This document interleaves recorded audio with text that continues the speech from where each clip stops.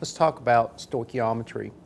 Stoichiometry is the area of chemistry that deals with the quantities of reactants and products that are in a chemical reaction. Stoichiometry is something that you do every day. You just don't realize that you do it. For instance, when you're making a cheese sandwich, typically you need 2 pieces of bread and a slice of cheese to do it. If you're building a bicycle, you need 2 tires, a frame, and a pair of handlebars. It's no different in chemistry. Stoichiometry of a reaction is based on the balanced chemical reaction. Once you have the chemical reaction defined and the equation balanced, you can determine how much product you can make from a given amount of reactions. When I worked in the chemical industry, we would often get orders for compounds that were to be produced in large quantities. And based on that order, we would determine how much raw material to order to fill that particular product. There were times when we would not have enough of a raw material. In other words, the raw material ran out first, kind of like if you had 10 pieces of bread and only 4 pieces of cheese. You can't make all the sandwiches you need. So that would be what we call a limiting reagent. It runs out. So we have to use that limiting reagent concept when we're doing chemical stoichiometry. What we had to do in industry was we had to decide whether we could order more raw material or make a smaller batch of material that would be consistent with the quantity of the limited raw material. Whenever you do anything in chemistry, the first thing you do is balance the equation. Balancing the equation here would simply require adjusting the coefficients so that we have the same number of atoms on each side of the equation.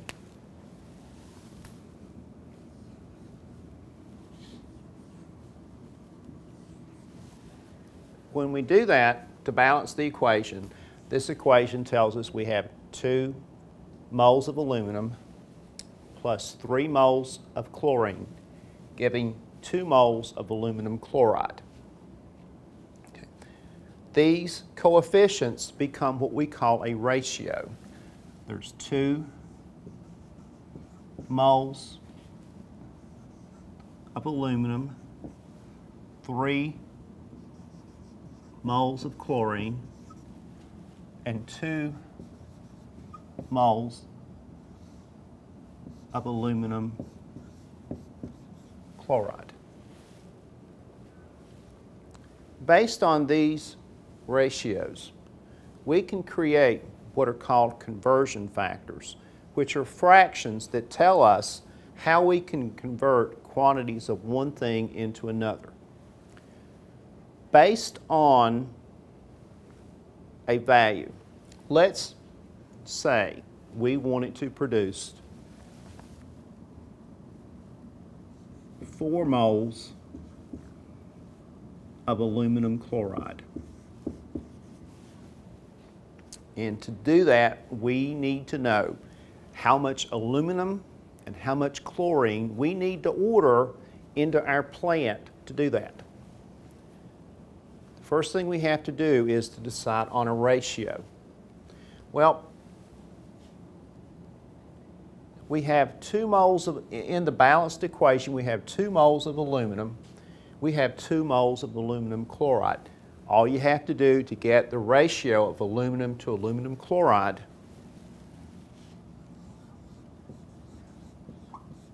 is to write this ratio of aluminum over the ratio of aluminum chloride. And the ratio is called a conversion factor. We do the same thing here for chlorine. There's 3 moles of chlorine for for every 2 moles of aluminum chloride.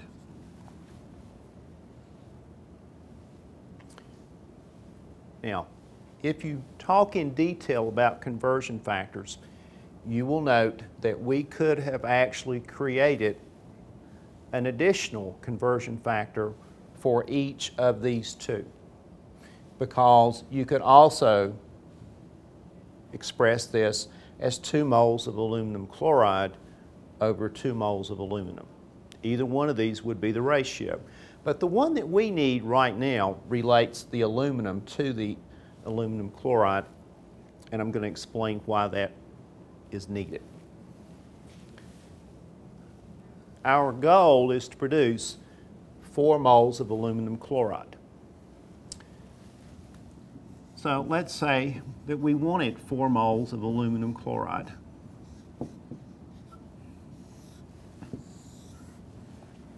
To determine how much aluminum is needed, we can use what's called a T-chart. We take the quantity of aluminum chloride that we want, we multiply it by the ratio of the reactant that we are working with. In this case, we have 2 moles of aluminum over 2 moles of aluminum chloride. Now, I want you to notice that you have a fraction being multiplied by this value. We can essentially cancel our units in the fractions, because this would be in the top part of the fraction, this is in the lower part.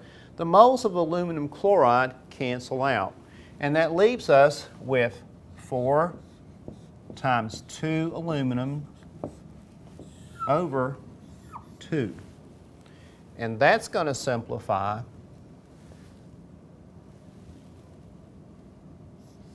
to 4 aluminums. So what we need for aluminum is 4 moles of aluminum.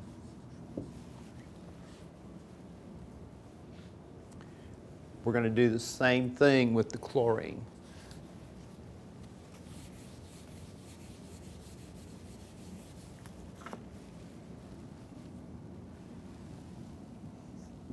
We still have a goal of 4 moles of aluminum chloride. We're going to use our T-chart. The ratio between aluminum chloride and chlorine is expressed in this conversion factor. 3 moles of chlorine over 2 moles of aluminum chloride. Once again, your moles of aluminum chloride are going to cancel, and you're left with 4 times 3 moles of chlorine over 2. If you're good at mathematics, you know that this can simplify.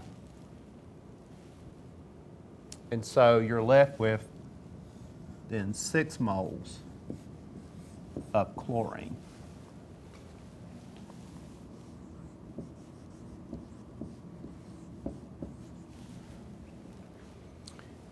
When you look at this problem, sometimes people that are good with relationships can actually work through this process without using a T-chart. I don't recommend it, at least when you're beginning to learn stoichiometry. Stoichiometry can be tricky, it can be a challenge, but it's not difficult if you, once again, practice as much as you can with stoichiometry, and I think that you'll be successful.